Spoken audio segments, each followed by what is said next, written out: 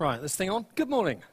So I'm not going to talk about all the other things that you're going to get in the next 2 days, such essential ingredients to 100% Java applications like XML and HTML5, or the fascinating features due in Java 8, which current release schedule has it for 2018, where Java will enjoy features that every other language on the planet has been enjoying for the last decade. Features like lambdas invented in the 1950s. And, you know, other such marvels as that. No, I want to refocus the conversation on you, the programmer. What is it that motivates and drives? What are the challenges? What is the nature of this stuff, this programming? So I'll start off, I guess I'll start off with a very simple contemplation, a sort of a very simple definition. Programmer. Now, a lot of people use the term developer, but I'm still very fond of the term programmer, because it kind of, well, first of all, there's a lot of developers that quite frankly can't program. Second, the default definition in the dictionary of developer relates to real estate and trashing people's property and things like that. So these are very negative connotations. This has the benefit of actually, well, it does what it says on the tin. One who writes computer programs. I mean, how hard is that? It says this is what it's about. What does writing involve? And this one I absolutely love. I dug this one out. A person who prepares and tests programs for devices. Who knew? Programs are actually supposed to test. Good grief. And then, obviously, the definition that we all can relate to, an organism capable of turning caffeine into code. What is it that this stuff of programming is? What is the area of interest and the motivation? And what's the challenge? Because it's a very, very broad field. It is actually one of the hardest things that human beings engage in. And the problem is that we don't recognize it directly as hard because it is not a physical thing. Human beings are very simple creatures. We are very impressed by things of scale. If you ever stand at the bottom of a large dam, for example, I've stood at the bottom of the Itaipu Dam between Brazil and Argentina, and it is physically impressive. You cannot help but be impressed. When you stand at the bottom of a large structure, it's awe-inspiring. When you look at a block of code, yeah, you don't get that feeling. When somebody says, this is 1 million lines of code, your heart sinks, rather than feeling, wow, that's awesome. That's an amazing feat of engineering. And yet, these are some of the most complex structures that human beings create. For example, if you consider something like a novel, and if you consider sort of a fairly chunky sort of fantasy-style novel, it's about 100,000 words. That's 100,000 words laid out in a linear order for single execution. There are no ifs there, okay? And there's no whiles, unless you fell asleep reading it and you have to go back. So what was that? There is no repetition, there are no control structures, there is certainly no concurrency.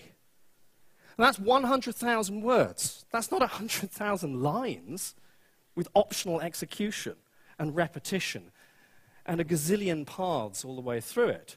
And this is engineered, and I know a number of novelists, and they spend months, if not years, writing this stuff. And it's nowhere near as complex as a software system. This stuff is really hard. It just doesn't look physically impressive. So we have that, and then we have the other source of challenge, the people that want the code. So it's a very complex world. Now, my area of interest, I have a number of areas of interest, and I was the editor of the 97 Things Every Programmer Should Know project and book, which was an open source and crowdsourced book. I like the Japanese translation. I have no idea what it says. But it's a beautiful way of killing trees. If you are going to kill trees for books, this is how you do it.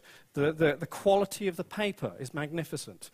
Their choice of template is also inspiring. It even has a dust cover and it's a paperback. I mean, it's a thing of beauty, whereas everything else is just a thing of standard print presses. Now, conveniently translated back into English was my observation.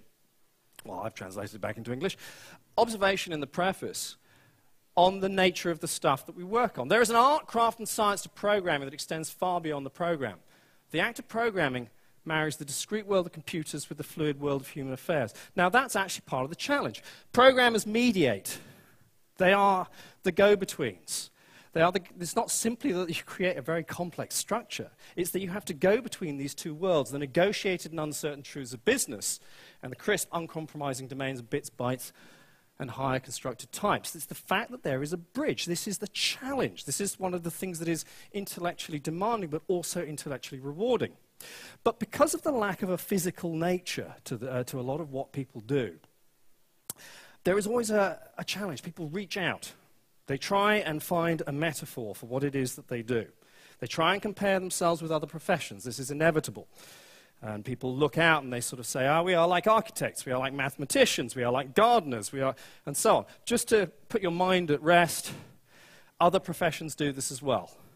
And it's occasionally quite amusing when you bump into somebody else and they say, we need to be more like software developers. Are you, really? Are you sure? Do you want the luxury of those delays? I mean, what is it that you want? But this is the thing. When we look at other professions, when we look at other disciplines, we see them at a distance. We see them from one side. They're almost like, we see a simplified view, as you would of anything at a distance. You see one aspect of it. You don't see the complexity and the strife that goes on within that community. And actually, to be fair, there's also another aspect, particularly when we look at some of the engineering disciplines in architecture.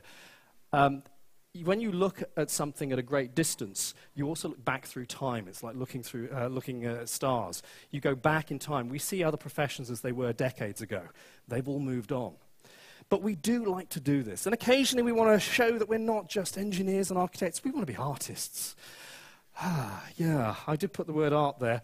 Sometimes people take this a little bit too far.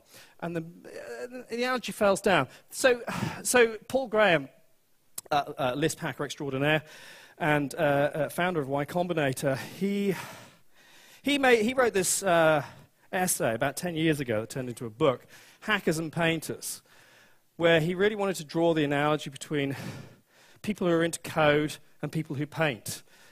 And he said, hacking and painting have a lot in common. In fact, of all the different types of people I've known, hackers and painters are all among the most alike.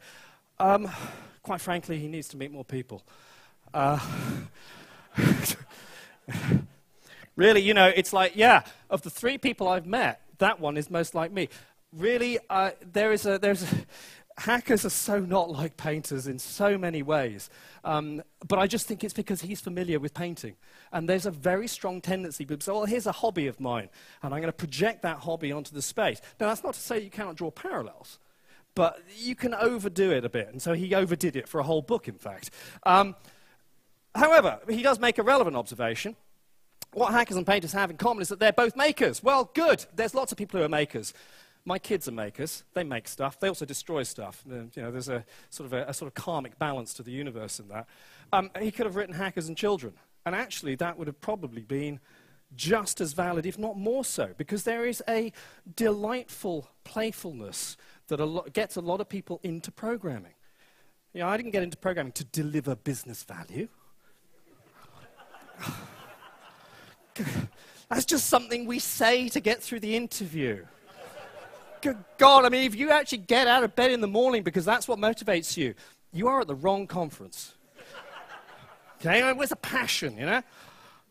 So, yeah, but there is a joy, there's a childlike joy to some of the stuff, and if we lose that, there's something missing. Along with composers, architects, and writers, what hackers and painters are trying to do is make good things. Well, you know what? We could have said that about anything. That doesn't really make painting a very good analogy, I'm afraid. And the painting thing I came across recently,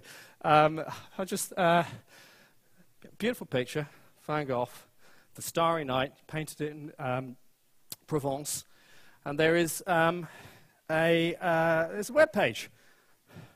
Agile models are paintings, not photographs. What is it with paintings? Do these people actually paint? In fact, I'm pretty sure Don Wells doesn't take photographs either. I take photographs, and really, no.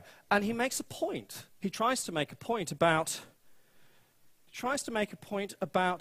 the expression, the impression of the starry night. And he compares this with a picture, a photograph that is actually of a starry night with the stars in their exact positions. And he kind of implies that Van Gogh is just kind of giving you a vague impression of this stuff. Van Gogh was a geek with, a bit short on ears, but a geek nonetheless. My objection is that they are not paintings. These are, if anything, sketches. But the point about what Van Gogh did is actually you can tell where he was. Somebody's actually analysed this. The stars are in the right position for where he was in Provence. He didn't just splash a few bits of paint around. He was faithful to a certain level of detail and interpreted beyond that. So if people are going to make very grand claims about it's like painting, they really need to go a little bit further.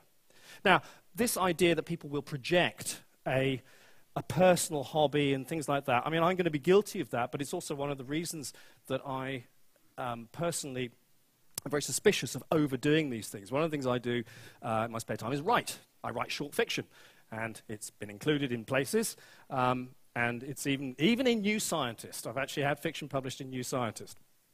And the thing is, I write this stuff, and I'm going to say it's probably a bit more, given that I draw as well, it's a bit more like software development and programming and the joy of that than anything like painting. But I'm not going to overdo the analogy because you have to be very careful. There is obviously a gap between these other endeavors and the very stuff of working with code.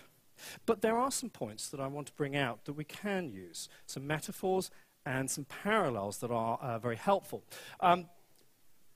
First of all, let's start off with the idea that people are motivated by pride and passion and a little bit of playfulness. This is from the Clue Train Manifesto, the published the book version of it. People in high tech take pride in their work. They are individuals who see the details of the things they produce in the light of the trials and triumphs they experience while creating products. So we have the idea of creativity, but there is also the idea of product. This is one of the things that is perhaps missing a little bit from that idea of paintings. Paintings are not considered to be products per se. There is a sort of a slightly more utilitarian feel that does not deny the fact that there's some kind of art and craft to code, but there's a slightly more utilitarian aspect to software development. A very different grounding. It comes from a very different place. But also, at the same time, we're not drawn to words like productivity and the anonymity that gives us. In the courage of creation, they find a place to hang their individuality. Programmers and technotypes appreciate elegant spare code and the occasional well-turned architectural hack. And I can definitely relate to that. There is an appeal here to some kind of aesthetic, but at the same time, there's a sort of idea that, you're messing about with something a little bit, and it's kind of good to think around it. A little bit of ingenuity and cleverness. Again, this is something that we may not find simply in the visual arts. So there's something going a little bit further.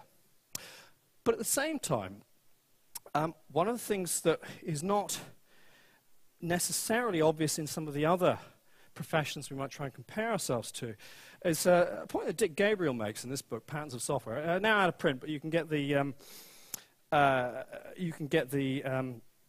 PDF from his website.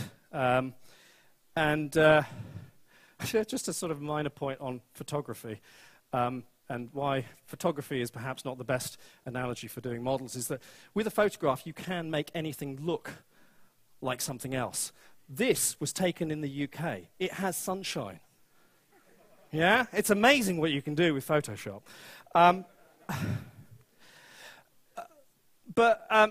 Again, Dick Gabriel he's a maker. In the sense, well, is he a maker? No. He's poetry making? I don't know. He's a poet as well as a software geek and another Lisp guy. And he says a number of things in this book, very interesting about software development, partly autobiographical, but one of the observations he makes is one of the missing observations when people talk about software architecture. When people talk about software architecture, they are normally appealing to one of two different perspectives on architecture.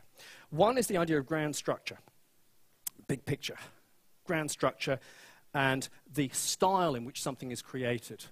And we can definitely see that there's scope for that when we talk about software.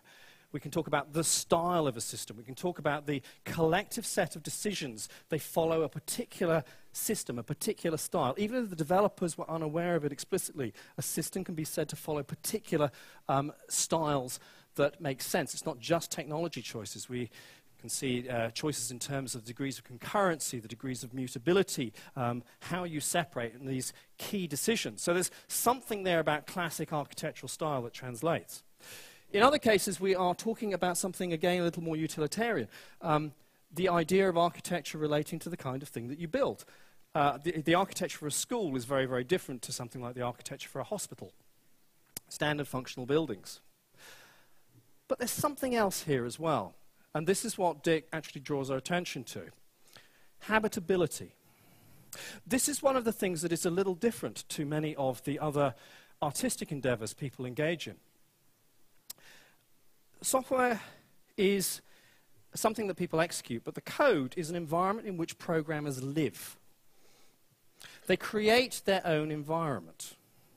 They create a space in which they spend time. What is the quality of that time and that space? Habitability is a characteristic of source code that enables programmers, coders, bug fixers, and people coming to the code later in its life to understand its construction and intentions and to change it comfortably and confidently. Is your system like that? Does it feel comfortable? Is it sort of, this is actually slightly different. This is a different aesthetic appeal. We're not talking about elegance here. We're not talking about beauty. We're talking about habitability, which is a little more humdrum, a little more ordinary. But when you go in the morning, do you want to spend time in that code base? Is it a place you want to be? And do you know where everything is? Not because you've had it drilled into you. Oh, God, yes, of course it's there, because we always get bugs there. Yeah? Or, oh, no, you don't want to go into that package. Only dark things go in there, you know? Or that package, okay, we only pair program in that package because we've seen all the teen horror movies. We know that when the teenagers go into the scary house, and there's 5 of them, and 2 go that way, 2 go that way, 1 goes that way, who dies first? It's always the one on their own. So we only pair program in this package. We don't want code like that. We want something that is comfortable, a place that is livable. This metaphor is the missing metaphor of a lot of software architecture. It is the fact that it creates a space, not simply that is executed, but a space that people actually spend their time in. So it is not merely a painting on a wall. It is not merely a poem on a page. It is actually the very space. You create the construct in which you live and spend most of your time. This is a very different kind of thing. So this is what we want in software. Now, this all sounds potentially a little bit touchy-feely. And a lot of people like to think of software as being the command of knowledge and skill. They like to think of themselves as, well, it's homage to the great man, George Boole, after whom we have a data type, and indeed a system of propositional calculus. And these days, with our slightly snappier desire for titles, we generally call this book The Laws of Thought. But when George Boole formulated his system of logic, he gave it this classically Victorian title, An Investigation of the Laws of Thought, on which are founded the mathematical theories of logic and probabilities. Now, this all sounds very grand, and it also might reflect a sort of self-image, the idea that there's a lot of people that think, yeah, programmers, we are logical. We understand logic in the way that mere mortals do not. We understand the fact that you can mess about with the everyday use of the word or and surprise people. We have a degree of pedantry that goes with the word and that other people do not. Yeah? So we think we understand this stuff. Well, quite frankly, having dealt with different communities, and I deal with the writing community, and I do originally have a degree in physics, so I will say, when it comes to logical thinking, physicists, programmers, writers. Programmers really are not as logical as they think they are. Maybe they use up too much of their logic in the code, and they're unable to do anything else outside. It turns out, this is one of the great discoveries of recent years, it turns out that programmers are human. I know, who knew? And therefore they are susceptible to all of the messiness of humanity and the way that our brain has been structured by the haphazard forces of evolution. This rather good book by Gary Marcus, Klooge, a solution that is clumsy or inelegant yet surprisingly effective. He applies this to the human brain and the way that we think. And he makes this observation. Are human beings noble in reason and infinite in faculty, as William Shakespeare famously wrote? Perfect in God's image, as some biblical scholars have asserted? Hardly. It turns out we are riddled with thinking errors and hacks and shortcuts. It's like a piece of enterprise coding. So here is a very simple example of some of the distortions that your thinking will go through. Okay? This observation from New Scientist a couple of years ago about the issues, economic psychology, that explain why we collectively took on loans that events proved so unwise. First was materialism, second's money. Finally, we have the most spectacular deviation from rationality, the massive myopia with which we approach choices between good things that will arrive at different points in the future. Humans are hopeless at such intertemporal choice. By the way, if you're in a meeting at some point in the future, feel free to use the phrase intertemporal choice. Just throw that in there. Just see if people get it, yeah? Just sound, raise yourself up, put them down. Yeah, confuse them a little bit. If it's a difficult Monday morning, technology is your, or terminology is your friend. Consistently choosing to take small benefits sooner rather than large benefits later. In fact, there is a specific term for this known as the hyperbolic discounting effect. Feel free to use that in a meeting as well. You take them with intertemporal choice and you get them with the other one. Hyperbolic discounting effect. What is that? Although individuals and some markets display it, economists dislike it. I love this fact. The economists dislike it because it's irrational, which explains why economists are in the worst position to actually figure out what's going on with the economy. Well, we don't like that theory. It looks a little bit messy. Yes, but the market's a mess. Yes, but that theory, it's not elegant. Under hyperbolic discounting, a person has a strong preference for getting something today rather than tomorrow. And yet, when the future arrives, they want it right now. How does this relate to your choice of practices? Well, let me take a very simple example. Testing. And our choice of whether or not we're going to test now. I was with a team just last week, and they pretty much said the same thing. You know, I said, well, I said, where are the tests for this code? Of all the pieces of code that you could have possibly chosen to not test, this was not one of them, okay? This could really do with tests. It would really help, I don't know, the universe. So they said, well, we don't have enough time. And I said, well, you guys must have loads of time. You have more time than any other company I know. Because everybody else would have had to have written tests because you guys spend so much time debugging and writing documents. You know, you spend lots of time debugging and writing documents. You must have more time than anybody else, because most companies I know don't have the amount of time that you have. They actually have to ship stuff. Yeah? But only a company with the luxury of time that you have would be able to not test. So there is this idea, oh, we don't have the time to do it today, but we have plenty of time to deal with the consequences later. And we will not actually see that there is a cause-effect relationship, because also not very good with probabilities. Our inability to account for time also has some rather interesting effects. Programmers like to believe that they are good at multitasking. Yeah, threads, that was a big mistake, wasn't it? It turns out that we're not very good at this thing. Multitasking. You can see it with people because they do this. So, well, I'll do that, and then I will, whilst I'm finishing this bit on this code, I will help somebody else with that project as well. I'll just slip this in there. I won't bother putting an estimate in. Somebody asked me, could you make this small change? And I said, yes. And it'll only take a couple of minutes. And there you are, late at night, a couple of minutes later. And you're trying to remember what it is that you were supposed to be doing. Where you divide your time. And you have a high interrupt rate. This is certainly not helped by some of our work environments, which then further encourage people to add additional sources of distraction. The favorite being plug into some music.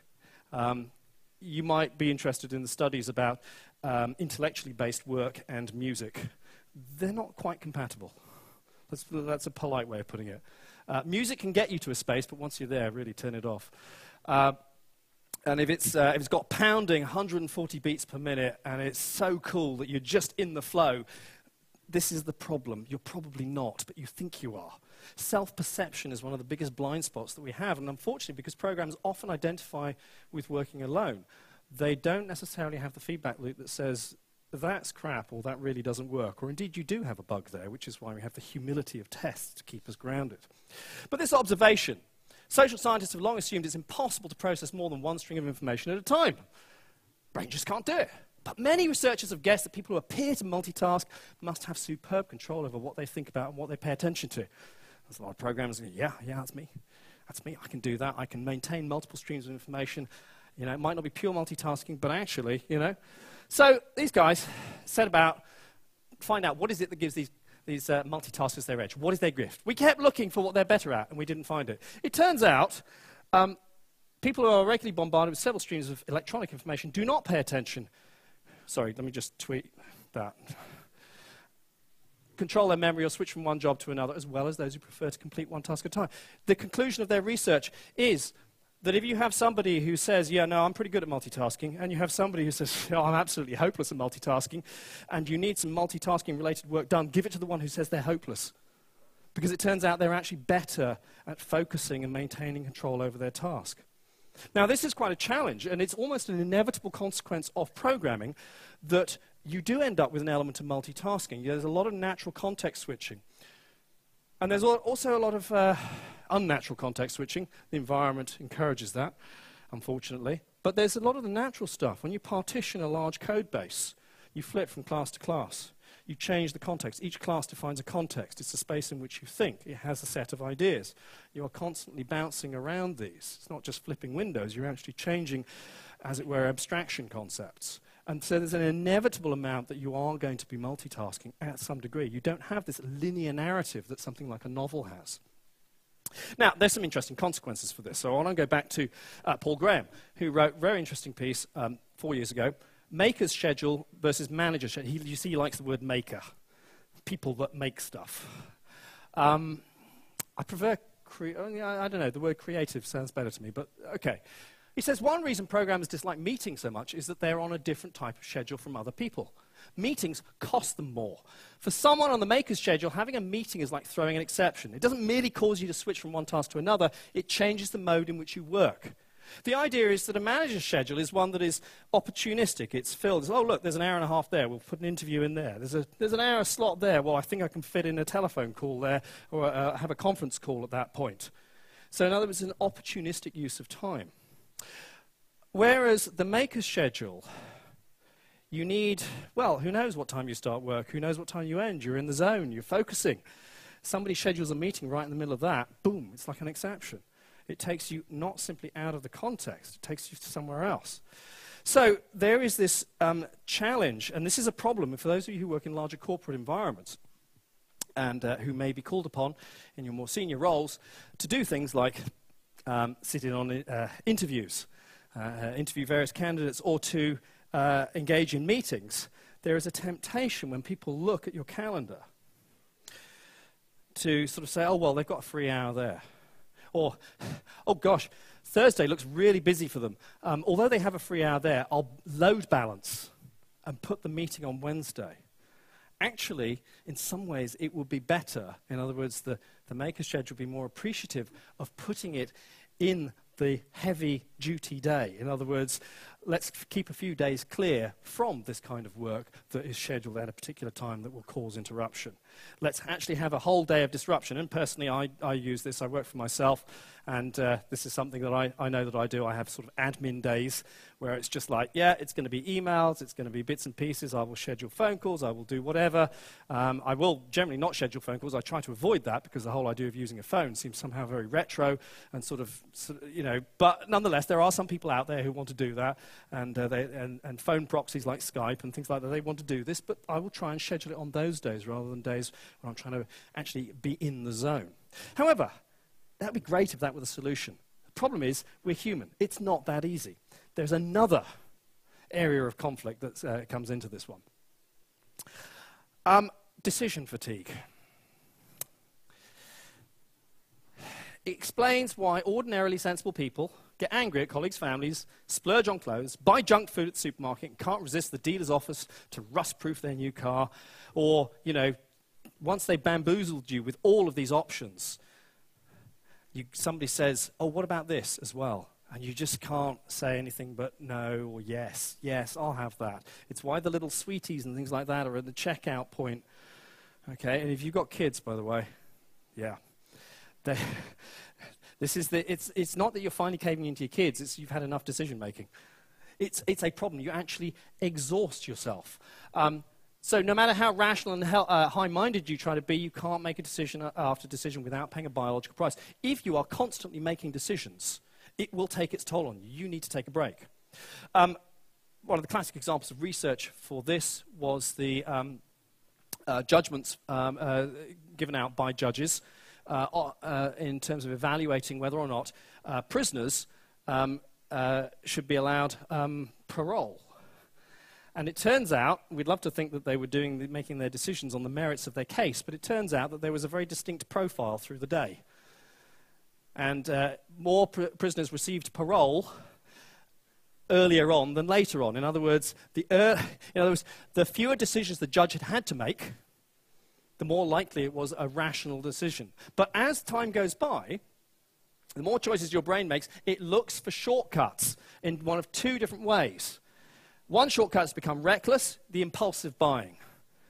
The other one is to become very, very conservative and do nothing, which is why you don't grant parole, because, well, it's just the same as it was before. We don't change anything. Now, what does this have to do with the way that we organize our time? Well, if you put all of your meeting and decision-based activities on one day, oh, bugger.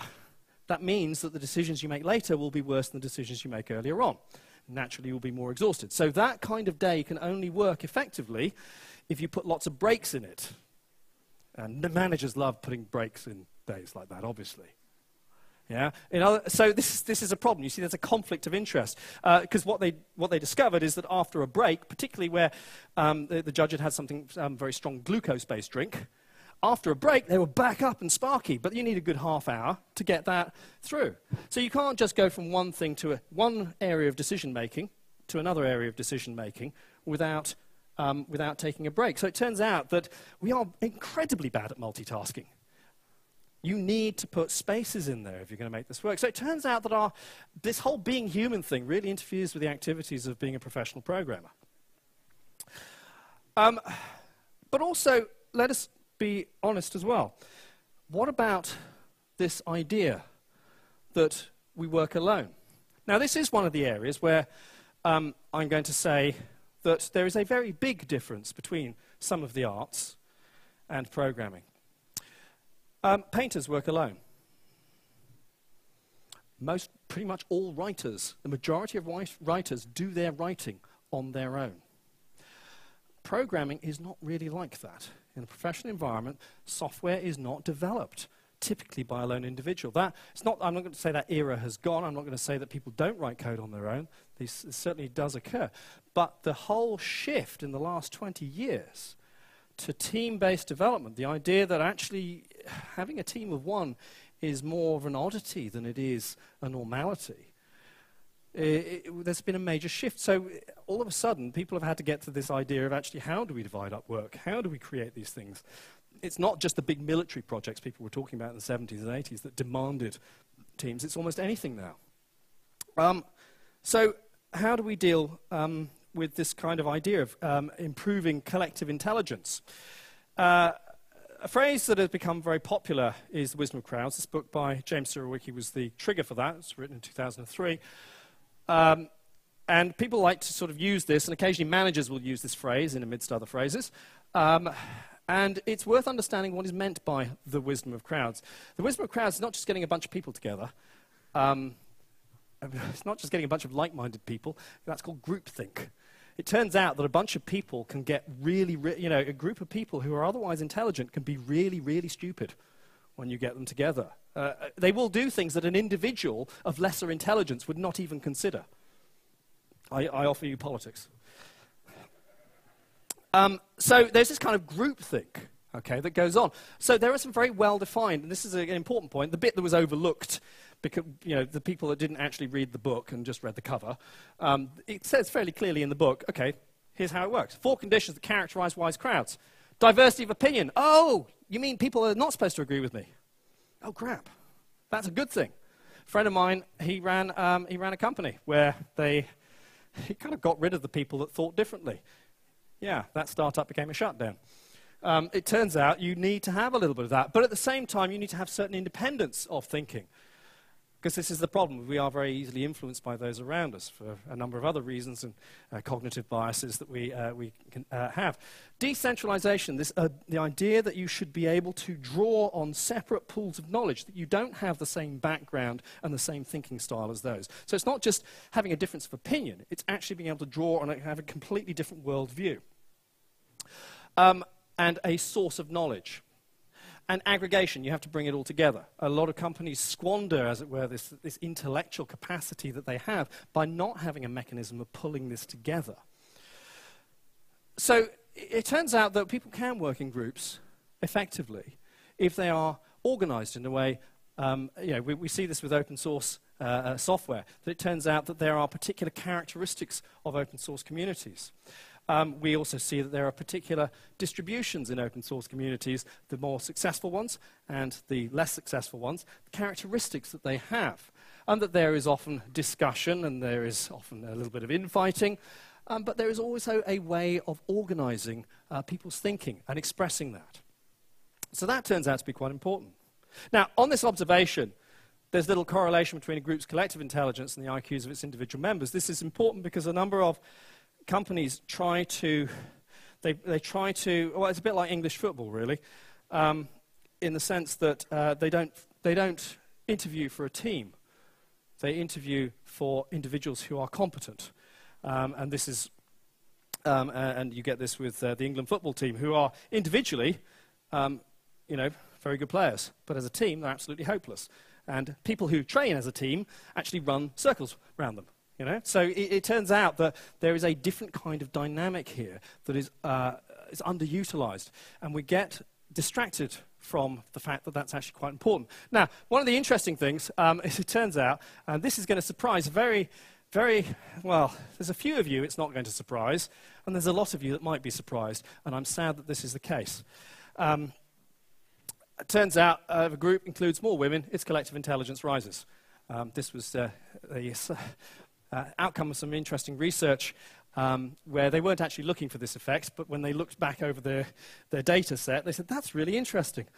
All the groups with at least one woman in did better.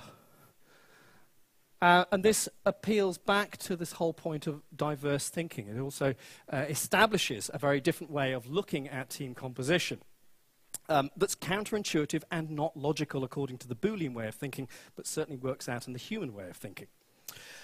So,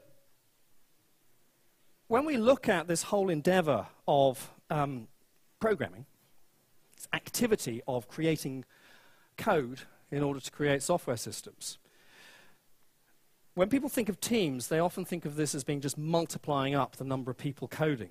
Now, I made an observation in the late 90s, which has come to turn into a little bit of a meme. Typing is not the bottleneck. Sebastian Hermida did this graphic. Typing is not the bottleneck in software development, and yet many organizations try to treat it as if typing is the main problem. We need more typists. We need more people who can match curly brackets. And then we get our development environments, our IDEs, our despair. I mean, I sometimes think, people really just try Notepad, okay? If you can't code in Notepad, you can't code. I'm not suggesting this is generally a way of producing software, but it's an interesting constraint to work to.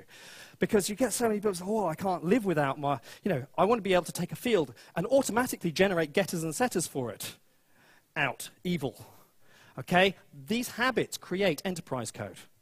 Okay? Enterprise code is not a thing. I use enterprise code to mean bad code. Okay? There are these little habits. We have these environments that allow us to create bad code quickly.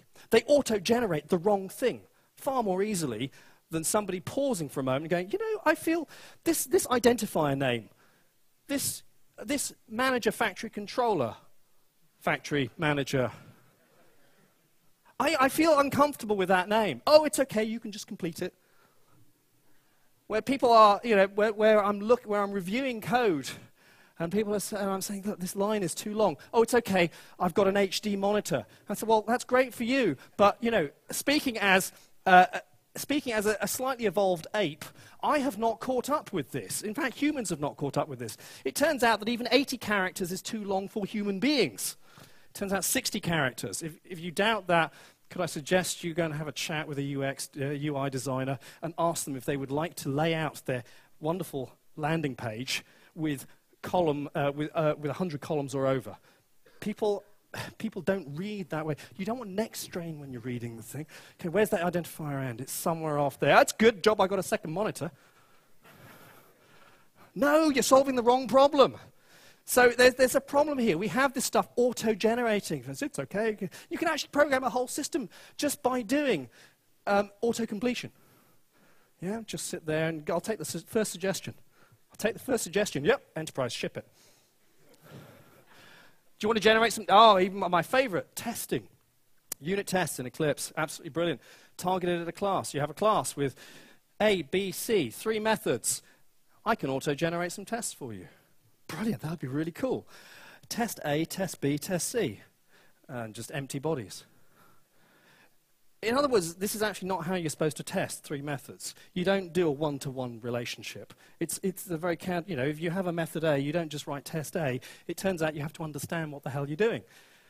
But now we've got a tool that allows us to bypass that whole messy thinking process and do the wrong thing faster. We are focusing we are falling prey to exactly the problem that many people have when they look at software and they think it's a typing activity. No, it's a thinking activity.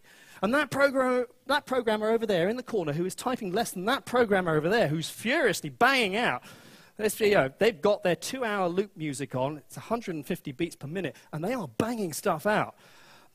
No, you don't want that code. You want that person to be in a team of 1.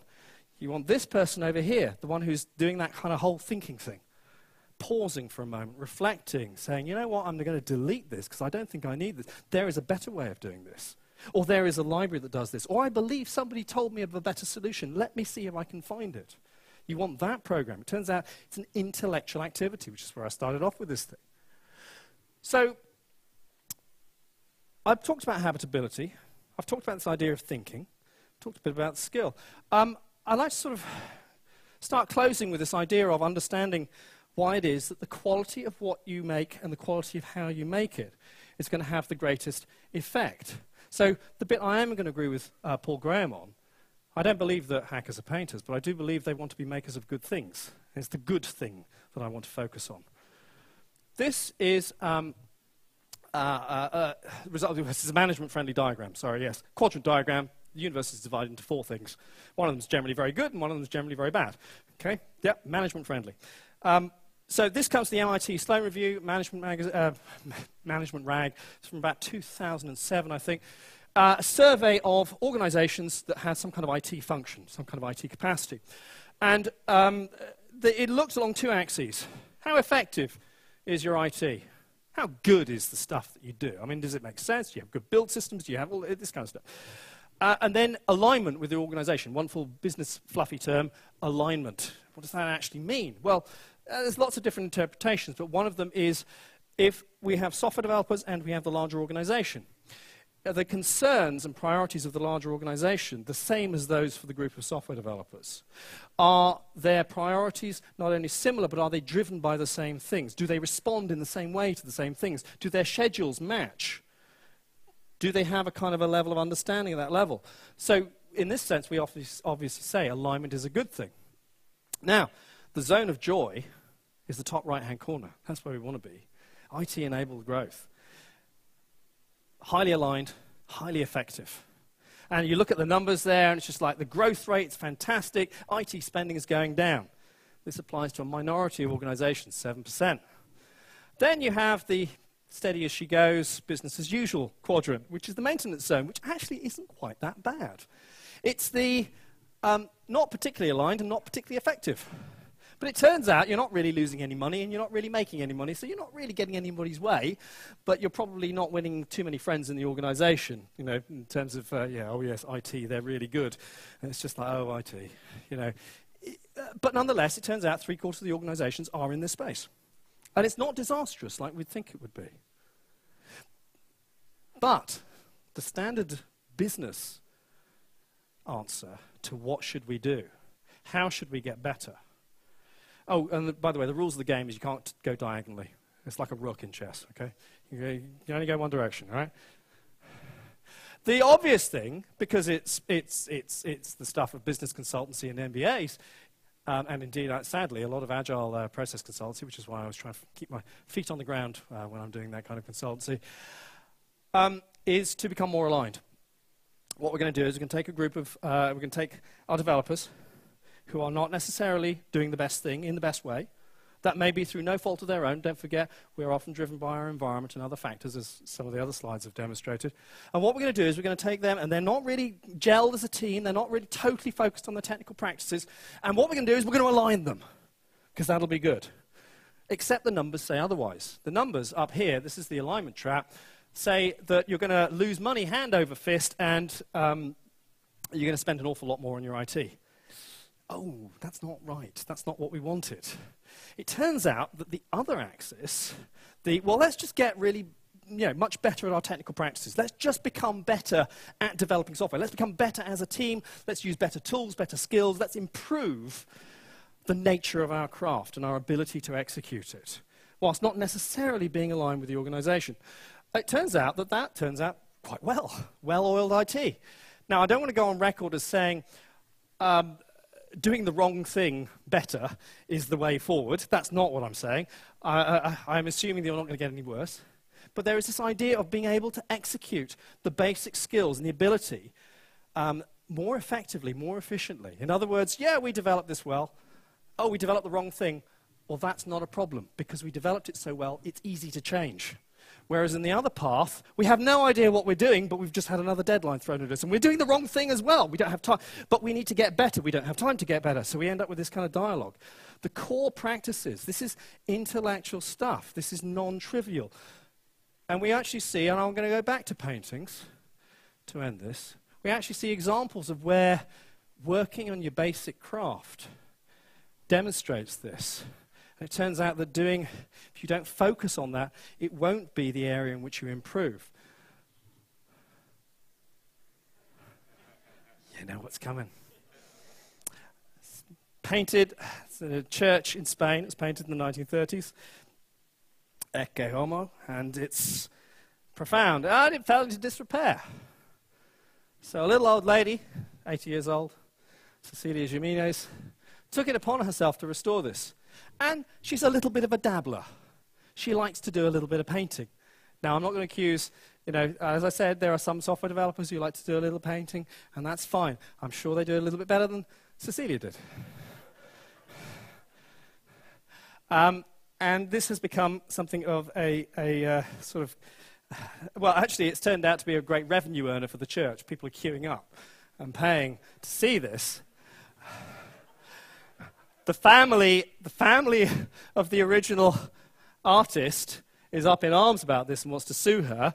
Meanwhile, she has got a lawyer who's trying to sue the church for a share of the profits. But do not assume that this will be the consequence of your code. I see this. This is the kind of, I'm self-taught, I don't need and I don't need team practice, and I don't need to kind of communicate with other people because my code walks on water. And so on. This is the problem. If you don't, and I'm sure Cecilia Jimenez can run off a lot of these, just like that. And that's the important point, that we want to get better at the thing, the basic execution of a brushstroke. That would be a good start. And so, therefore, something as complex as a large software system is built from the very ground of taking people's inspiration, perspiration, their passion, their desire for a little bit of elegance, their desire for a well-turned architectural hack, taking that and trying to harness it in some way, in a way that allows everybody to say, yes, business value, that's a good thing. And yet allows people to enjoy the intellectual challenge and rewards of creating a software system. So I will leave the last word to Douglas Crockford, author of the surprisingly slim volume, JavaScript, The Good Parts. Programming is difficult business. It should never be undertaken in ignorance. Thank you very much.